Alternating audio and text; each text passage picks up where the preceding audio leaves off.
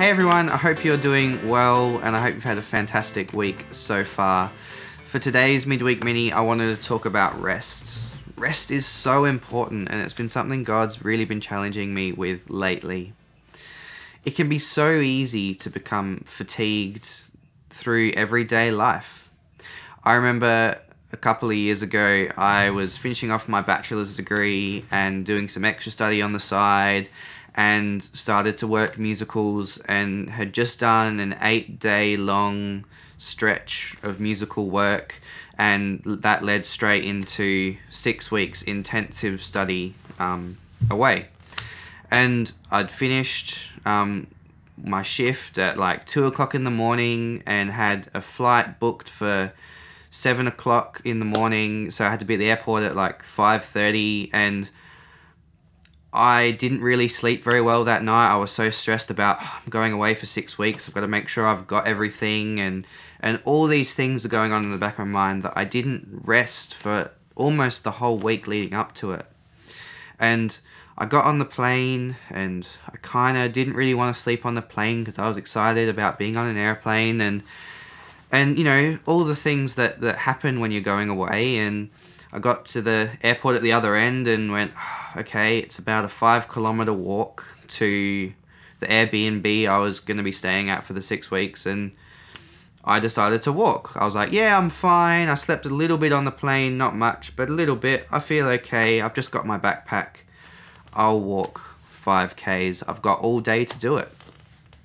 So that's what I did. I started walking and I got to the 1st kilometer and I was like, yeah, this is okay. I can do that. 2nd kilometer, starting to feel a little bit tired. Didn't really think about the fact I hadn't prepared properly. I didn't have water or cold water anymore. And, you know, going past halfway, I really started to feel fatigued. My whole body was aching and screaming at me for walking. Why the heck did I make the decision to walk?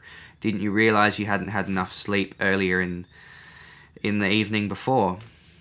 And, you know, I pushed through the walk. I prayed about it. I listened to music to distract myself. I made a couple of phone calls. But that 5-kilometer walk took me about twice as long as I'd expected it to. Once I finally got to the Airbnb, I slept. Like, for 5 hours, slept in the middle of the day. Slept. And then I got up and I had dinner. And then I went back and slept again for the whole night. I reckon in that 24-hour period from when I landed to when I woke up in the next morning, I'd slept about 15 hours. And you could tell that it was just because I was tired and I hadn't rested appropriately. And I guess the same way with our spiritual walk too.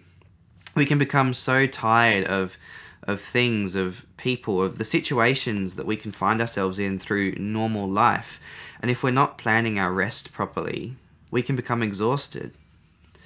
In Matthew 11:28, it says, "Come to me all who are weary and burdened, and I will give you rest." Rest is something God knows about. He wants us to take rest. Jesus took rest, so it's not a sign of weakness or that you're struggling that you want to take rest. Jesus, through the Gospels, we saw multiple times step away from the people and even away from his disciples to rest in God. So today, I want to really encourage you to plan your rest. Take time to spend with God and let him provide your strength. Thanks, guys.